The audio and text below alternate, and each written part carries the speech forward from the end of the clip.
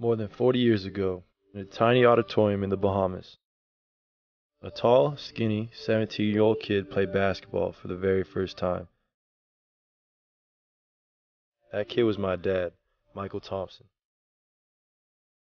Even though he could barely play, he fell in love with the game, and within a few months, my grandfather arranged for him to go to America to pursue his dream of being a basketball player.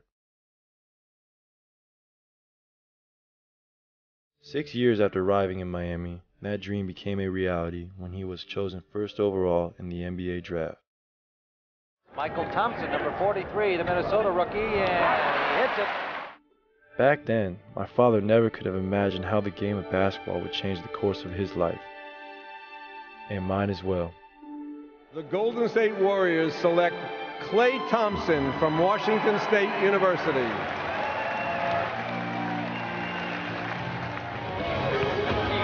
We'll say hi to his own Bucky when she gets your routine. When it comes to our careers, a lot of people think like father, like son. Have a good game. You feel good? You look good. But not so fast. Our paths to the NBA are different. That's why my brother Mikey and I have come to Nassau with my dad, so he can show us firsthand where it all began. Klay's a basketball player, Mychal's a basketball player, and it's always nice to know your history, the history of your family. This is just another chapter in the Thompson family tree, history tree, and it's good to know where it all started.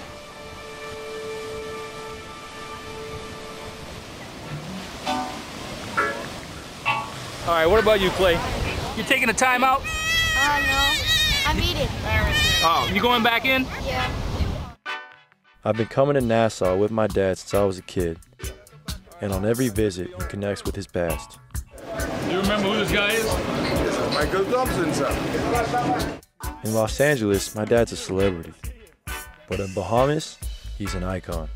This has really been a tremendous warm welcome to the Bahamian hero of basketball in the country, Mychal Thompson. It's finally time to learn how my dad made his way to the NBA.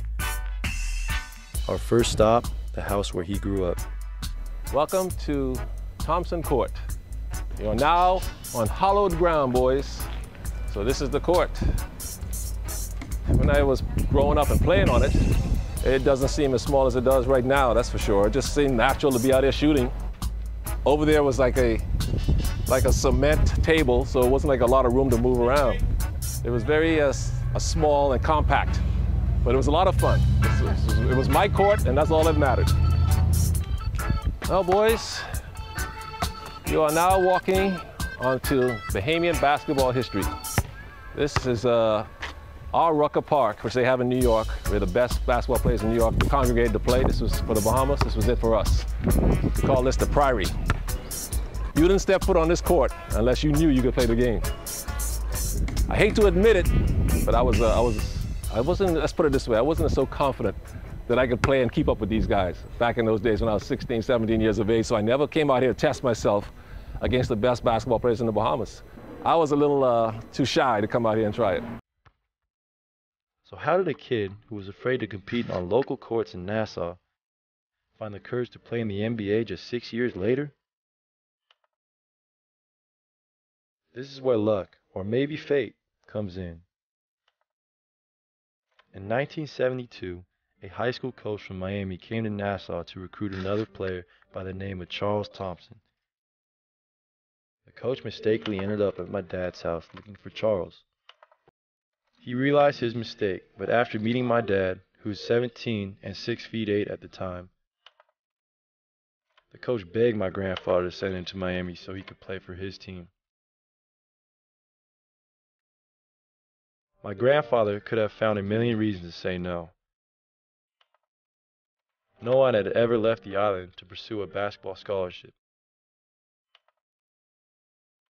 But he wanted a future for his son, so he trusted the coach and he let him go. Once my dad was there, he found the strength within himself to compete, work hard, and start making his dream come true. 2 years after moving to Miami, he became a high school All-American and earned a scholarship to the University of Minnesota. Big Ten basketball history was made when Thompson hit a turnaround jumper. 4 years after that, that once timid kid became the College Player of the Year.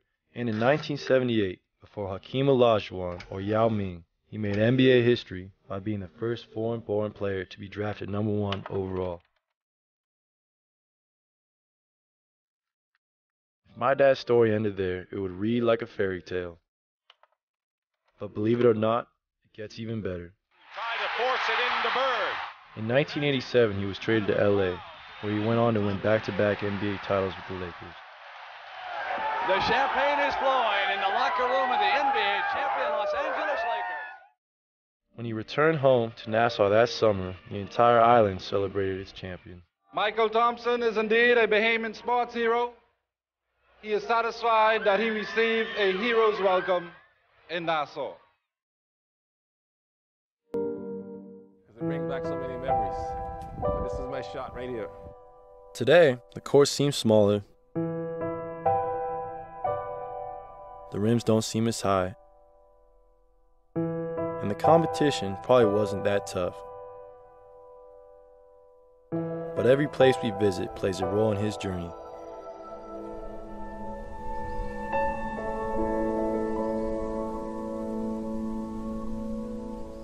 And our final stop recognizes the man my dad credits the most for his career.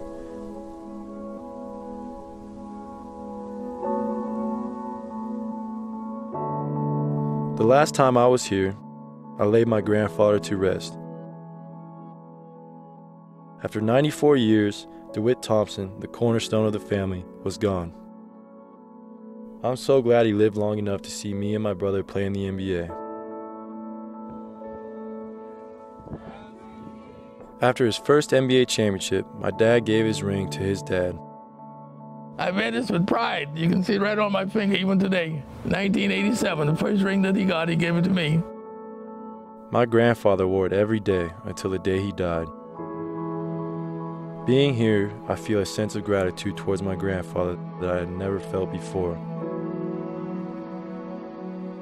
I realize now that so much of my success is owed to him. You know, it starts with your grandfather. Everything I accomplished wouldn't have taken place. You guys wouldn't be where you are today.